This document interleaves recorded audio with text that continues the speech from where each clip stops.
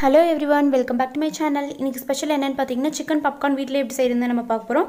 வாங்க வீடியோக்குள்ள போலாம். வீடியோவை ஸ்கிப் பண்ணாம பாருங்க. அப்பதான் full வீடியோ உங்களுக்கு புரியும். ஃபர்ஸ்ட் தேவையான அளவு chicken pieces எடுத்து அது மஞ்சள் போட்டு நல்லா வாஷ் பண்ணி எடுத்து வச்சிருக்கேன். இந்த மாதிரி குட்டி குட்டி பீசஸா நறுக்கி எடுத்துக்கோங்க.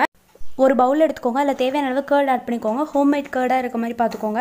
இப்போ இதில் தேவையான அளவு மிளகாய் தூள், மிளகுத்தூள், அப்புறம் உப்பு இது எல்லாமே நீங்கள் எடுக்கிற சிக்கனுக்கு ஏற்ற மாதிரி ஆட் பண்ணிக்கோங்க.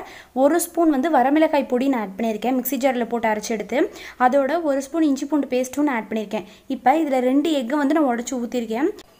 சோயா சாஸ் வந்து ஒரு 2 ஸ்பூன் அளவு ஆட் பண்ணிக்கோங்க. இது ஆப்ஷனல் தான். என்கிட்ட இருந்தனால மட்டும்தான் நான் ஆட் பண்ணியிருக்கேன். இல்லைன்னா கண்டிப்பாக ஆட் பண்ணியிருக்க மாட்டேன். உங்ககிட்ட இல்லைன்னு சொல்லிட்டு நீங்கள் எந்த ஒரையும் பண்ணிக்க வேணாம். நார்மலாக நீங்கள் எக்கெல்லாம் போட்டு செய்கிற மாதிரியே செஞ்சுக்கலாம். சோயா சாஸ் தேவையில்லை. பாருங்கள், நல்லா மிக்ஸ் பண்ணதுக்கப்புறம் நல்லா ஒரு கிரேவி மாதிரி வந்திருக்கு. இப்போ ஆல்ரெடி நம்ம வந்து வெட்டி எடுத்த சிக்கன் பீசஸ் வந்து இதில் நம்ம ஆட் பண்ணிக்க போகிறோம். ஆட் பண்ணி நல்லா ஊற வைக்கணும். பாருங்கள், இந்த மாதிரி நல்லா வந்து ஸ்பூன் வச்சு நல்லா வந்து கலக்கி விடுங்க. அப்போ தான் அந்த மசாலா எல்லாம் அந்த சிக்கன் பீசஸோட ஒன்றா போய் சேரும். இப்போ நம்ம இது வந்து ஒரு 5 மணி நேரத்துலேருந்து 6 மணி நேரம் வரலும் ஃப்ரிட்ஜில் வச்சுக்க போகிறோம். இப்போ நம்ம வந்து ஒரு மாவு ரெடி பண்ணிடலாம். அதுக்கு மைதா மாவு தேவையான அளவு ஆட் பண்ணிக்கோங்க. அதோட கார்ன்ஃப்ளவர் மாவு வந்து நீங்கள் எடுத்துருக்க சிக்கனுக்கு ஏற்ற மாதிரி எல்லாமே ஆட் பண்ணிக்கோங்க.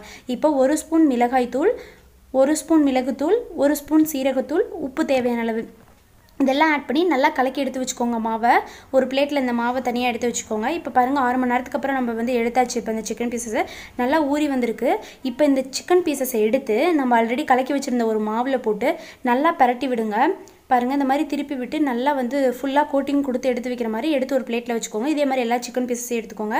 இதில் டிப் பண்ணி இப்போ நம்ம வந்து ரெடி பண்ணி வச்சுருக்கோம்.